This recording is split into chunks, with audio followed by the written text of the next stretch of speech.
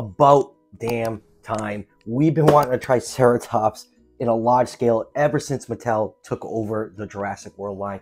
Took them about 5 years, but we're finally here. We have a nice proper sized Triceratops for our Jurassic World collection, and I could not be happier with this thing.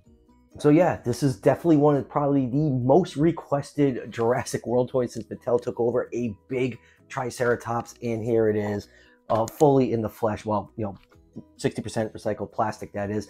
Yeah, I am over the moon with this thing. If you watched any of my Jurassic World reviews on Triceratops figures, I was constantly bitching and moaning about how small they were. Yes, the Hammond Collection one gets a pass because that's how big it appeared in the movie, but every other Triceratops has just always been way too small, and Mattel finally listened to the fans and gave us this beautiful looking trike. Now, end up picking up this bad boy or bad girl off of Amazon. Retails for around $42. They're currently shipping now. I'll leave a link down below in the description to Amazon if you want to pick up this big beast for yourself. So yeah, big trike time. I am just so ecstatic about this thing.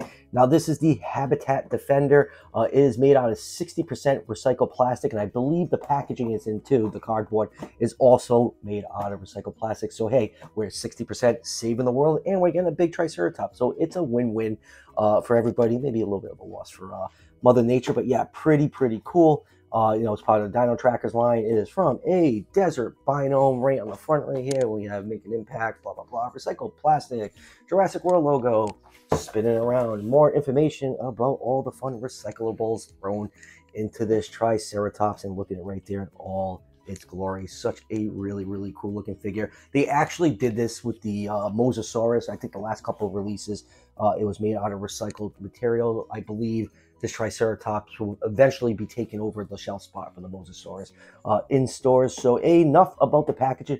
Well, let's crack this big trike open and take a closer look. And here is the Habitat Defender Triceratops in all its glory. And this thing is just freaking cool looking. It is absolutely massive. I never thought I'd see the day that we see a Triceratops figure this big in the Jurassic World line. We all kept bitching, pissing, and moaning for years to Mattel, and they finally did it, and boy did they deliver. This thing is absolutely beautiful. Has excellent paint apps, sculpted in detail, is absolutely fantastic. The articulation is serviceable. Remember, it's not a Hammond Collection figure, so it doesn't have all those joints for the knees and legs and ankles and elbows and whatnot, but it does have an articulated mouth, which was a crime that the Hammond Collection one did not have. So yeah, this thing is just absolutely great, and I just love it. Can't wait to display it next to my Hammond Collection T-Rex, because just the perception that the general public has had with these toys is that T-Rex is this giant monster, and here's this little itty-bitty Triceratops. Triceratops was just freaking huge, and it would have definitely been a chore for an adult Tyrannosaur to take down one of these big animals. Now, time for some measurements. This monster is 17 inches long from the tip of the tail to the tip of the beak, or 43.2 centimeters. 7 inches tall to the top of the frill, or 17.8 centimeters. So Triceratops in real life was 26 to 30 feet long, or 8 to 9 meters. So I put this figure nicely in that 118 to 121 scale range, and it finally fits in with most of the Jurassic World and the Hammond Collection line. The line is loosely in that 118 scale range, and this guy fits into it perfectly. It just feels so nice to have a nice proportionately sized Triceratops finally. And now let's zoom in and take a look at some of the finer details on this figure, starting with this beautiful, accurate Jurassic Park 1 Triceratops head sculpt. This thing is just decked out in so much detail. Look at all the sculpted detail all over the frill. It's all cast in this dark brown color, but you have a nice transition of this darker brown at the edge of the frill. All the ornamentation on the frill is all decked out in a very light brown paint. Same thing with the brow horns and the nose horn, all decked out in that light brown paint. You see all nice cracks sculpted in on the horns. Nose horns nicely done. Beak is the same thing in that light brown plastic. Eyes are almost an orange color. They do the thing I don't like, what they do with the eyes sometimes. They don't paint the pupil in. That's just the base plastic showing underneath there. It's really not that bad on the Triceratops. On some figures, like the Savage Strike Charlie with the green, it just looks bad. This is okay. I'll give them a pass on that. And then going down through the beak right here, we can open up the mouth. Look at that. It opens up. Look how cute that looks. We have a nice little pink tongue in there.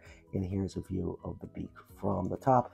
On the underside of the figure, we do have all this nice light brown coloration for the underside. When you get to the body right here, this is actually a separate piece. You can see the seam lines along the sides of the body, where this is just a plastic insert. Going down to the back, you know, all these large osteoderms painted a lighter brown color than the dark brown based plastic. Just all that nice scale detail. Been nice that the ones on the arms are painted in because the ones on the thighs are, but you know what? I really have not much to complain about this figure. It's just so good looking. And then going down to the toes. The toes, now those aren't painted in, those are actually inserts. And I think those look absolutely great. They're just a little bit of a darker brown than the rest of the body. Nice glossy paint on that. Same thing for the hind feet. And then going down to the tail, we have a nice, thick, muscular looking tail. Lots of folds and wrinkles. I mean, this thing just looks great from top to bottom. They did such a good job on this monster of a figure. And let's get the camera to focus in on this big beast. And I'm going to stretch the legs out so we can lower it a little bit so we can pop out the scan tag for those who want to scan it into the fax app. So yeah, this thing is just so freaking cool. I am just so excited reviewing this thing because it's just freaking great. Now for articulation, we already did the mouth, but let's do it again. The mouth can open up that wide and it can close kind of flush. Still have a little bit of a gap in there. And then for the neck, you do have downwards and upwards movement and full rotation. You see, you can get some nice side to side movement on that joint and up and downward movement. The downward movement is really nice on this figure. And then going down to the legs, front legs can move forwards and backwards, hind legs backwards about that far before it hits the side of the tail, and forwards that far. You can actually see there's like an indentation right here to stop the legs from going all the way forward, but it's Triceratops doesn't really need that much leg movement. And then going down to the tail, we have a tail that is on a ball joint. You get all nice motion out of that tail. So yeah, articulation, you know, it's still basic, but it actually works for the species of dinosaurs, and I am quite happy with it. Moving on with comparisons, first up, here it is with the Hammond collection, Dr. Alan Grant. I'm gonna use Grant for the comparison because when he was growing up, Triceratops was always his favorite. And next up, let's do some itty bitty Triceratops from Mattel's past. Here is the Hammond collection one. You know, they both sport very similar color schemes. I actually think this Habitat Defender looks much better than the Hammond collection one, except for the horns. The horns, they did a really nice job on it. And like I said, you know, I bitched about the size of the Hammond collection one, but you know, that's the size it appeared in the movie. It's just there was no excuse not to give this thing mouth articulation. Look how simple of articulation it has on this Triceratops. They could 100% done it on the Hammond collection. Still no excuse for that. And let's pull out another Triceratops. This Triceratops mold has definitely been, you know, banged more than a Dino in a daycare. They use this mold a lot. You get to see the size difference and why we were complaining so much that we needed a bigger trike. They released other ceratopsian figures that were bigger than Triceratops. Triceratops and Torosaurus are among the largest ceratopsians, so there's really no excuse for this to keep going down this road and give us these, you know, half-size Triceratops. And next up, here's the other big boy trike on the block. It finally has some company with the Mattel one. This is the Beast of the Mesozoic Triceratops, and both figures are pretty much exactly the same size. The Mattel one is only like an inch or two longer because it does have a longer tail.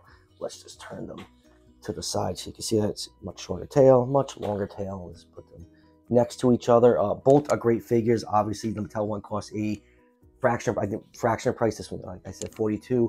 This one's $840, so it's $100 difference, but you know, it's apples and oranges. This thing probably made with like 5 times more plastic and, you know, more intricate sculpting and paint application, plus it's scientifically accurate.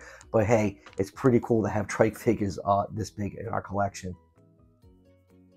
And next up here is with some other Mattel ceratopsians. We have the Pseudoceratops, Pentaceratops, and Diabloceratops. Finally, the trike, you know, feels right being displayed against these other Mattel ceratopsians. Everything looks nice and proportionate. Now, they're all not in scale with each other, but with the trike being so big, it does look much better.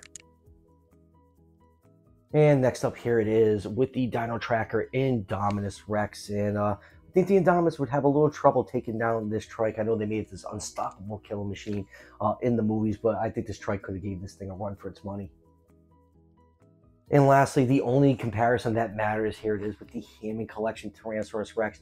And these two look absolutely great next to each other. This is pretty much, you know, what Triceratops and Tyrannosaurus Rex would look like size-wise in real life. And like I said, the Triceratops was not an easy animal for Rex to take down. So yeah, it's finally nice to have, you know, the epic battle of Triceratops versus T-Rex in our Jurassic World collection, where it's all nice and proportionate. So weird that we never actually got to see these two square off in the movies, other than in the Telltale game.